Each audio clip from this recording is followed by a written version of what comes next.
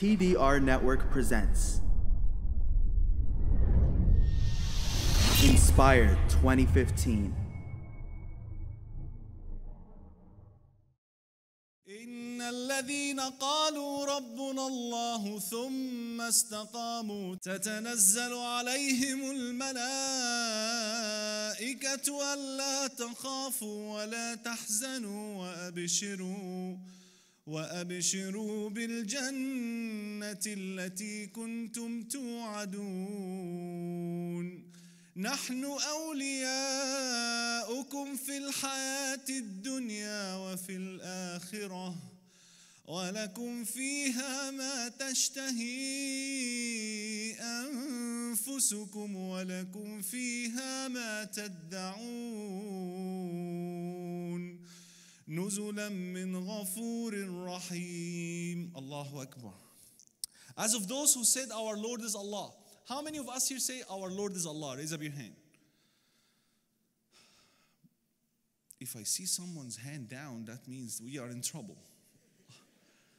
Okay. All of us are believers, alhamdulillah. But that is not enough, my brothers and sisters.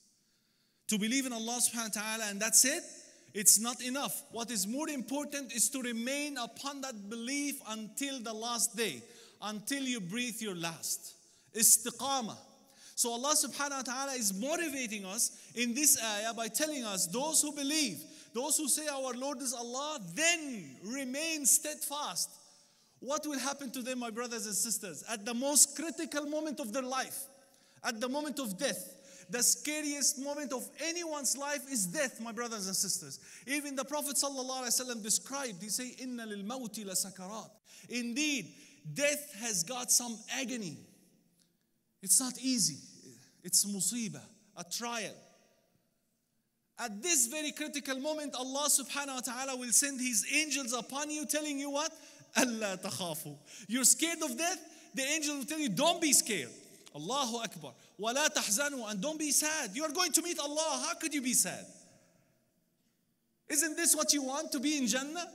Here Allah subhanahu wa ta'ala is telling you, don't be scared and don't be sad. وَأَبْشِرُوا. Receive the good news of Jannah which you were promised by Allah subhanahu wa ta'ala in this dunya. How many pages have we read in the Quran describing Jannah for those who are muttaqeen, for those who are righteous, for those who fear Allah subhanahu wa ta'ala, for those who know, who are aware that Allah is over watching us, who knows whether we are in public or in secret, Allah subhanahu wa ta'ala is there watching us and giving a command to the angels to write down every single thing that we do. How could you sin? How could you do something haram when you know that Allah and His angels are watching you? So these are the criteria.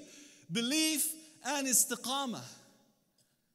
The angels will comfort you at the moment of death. Don't be scared. Don't be sad. And receive the good news of Jannah which you were promised. Not only that, نحن أولياؤكم في الحياة الدنيا وفي الآخرة. These angels will tell you, we are your supporters in this world and in the next.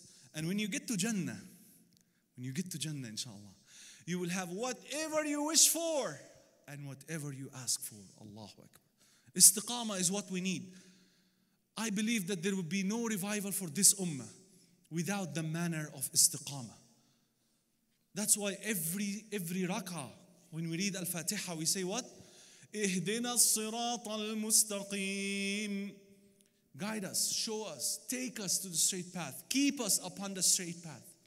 That's what Allah subhanahu wa ta'ala said. Donate now. TheDailyReminder.org/donate.